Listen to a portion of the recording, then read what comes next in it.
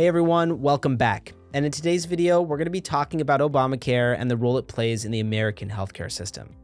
I'll be explaining what Obamacare is, how it works, and all the perks that could potentially make it the ideal choice for your healthcare coverage. Without further ado, let's get started. And also, if you prefer personalized assistance, everyone's eligible to get a free consultation. If you want to know more, check out the number on the screen or in the description down below. Now, Obamacare, also known as the Affordable Care Act, or ACA for short, is a comprehensive healthcare reform law that was passed in 2010.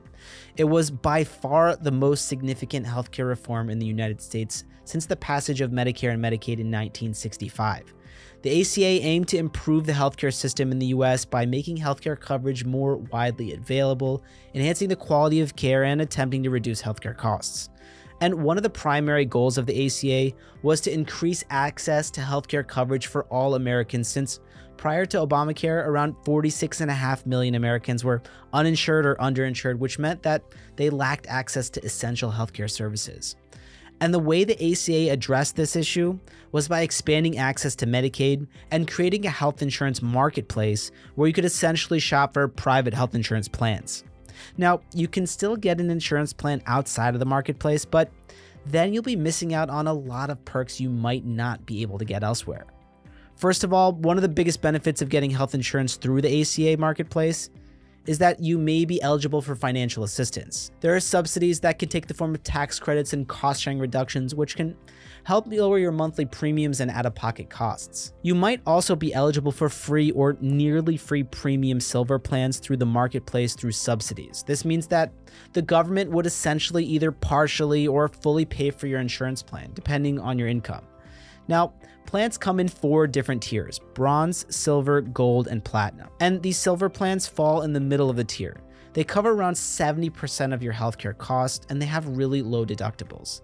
Getting ACA insurance also guarantees that you won't be denied coverage or charged higher premiums because of pre-existing conditions. For example, if you have a health condition like diabetes or cancer, you can still get health insurance that covers the care that you need, unlike non-ACA plans that can outright deny your request if you were born with a medical condition that they don't want to cover. Also, all the plans offered through the ACA marketplace are legally required to cover a set of essential health benefits, things like preventative care, hospitalization, prescription drugs, and mental health services. And all plans must offer birth control and breastfeeding coverage, as well as pregnancy, maternity, and newborn care for both before and after birth. And if you'd like to check out the full list of essential benefits, or you want to see what other perks you may be eligible for, feel free to call the number on the screen or down in the description below. The Affordable Care Act also includes a number of consumer protections to make sure that you're getting the coverage that you need. For example, insurers are required by law to provide clear and easy to understand information about their plans, including deductibles, copays, and covered services. So if you were hesitant about getting insurance because of overly complicated paperwork, this isn't a problem with Obamacare. You also get the ability to appeal insurance company decisions and the option for kids to stay on their parents' plan until the age of 26.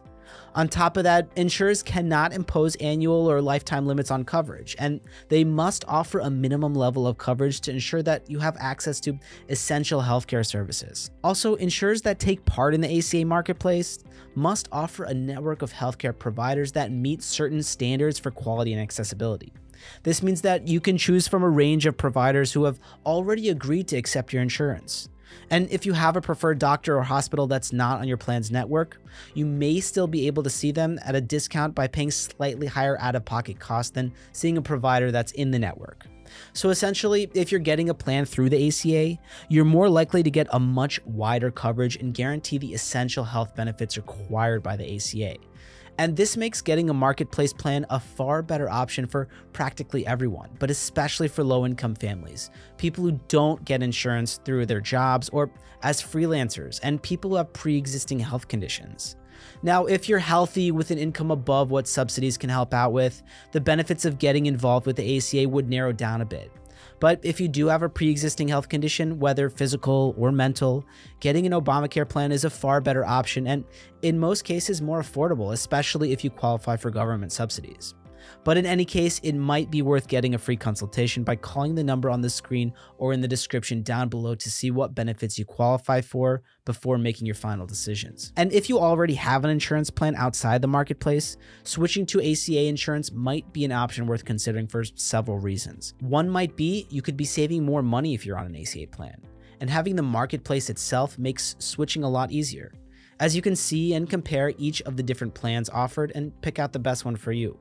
On top of that, being under Obamacare insurance guarantees that you'd be getting a far wider coverage than non-ACA plans, and that as a consumer, you're the one protected and can expect all plans to be upheld to the standards set by the ACA. Now, let me tell you why it might still be a good idea to consider health insurance even if you're healthy. Well, having insurance means that you can access preventative care services, such as regular checkups and screenings, which can help you catch potential health problems early and keep you healthy. And if you're ever in an emergency that requires medical care, having health insurance can also help cover the costs and alleviate some of the financial burden that may come with it. So overall, having health insurance coverage can potentially provide both medical and financial security. And with the ACA, you might even get insurance for free if you meet certain requirements. So if you're curious about the benefits you may be eligible for, I really do recommend that you take advantage of a free consultation by calling the number on the screen or in the description below. So that's going to be it for today's video. Feel free to comment below if you guys have any questions, and like and subscribe if this video was helpful, or if you'd like to stay up to date with our future videos. Guys, thanks so much for watching, and I'll see you in the next video.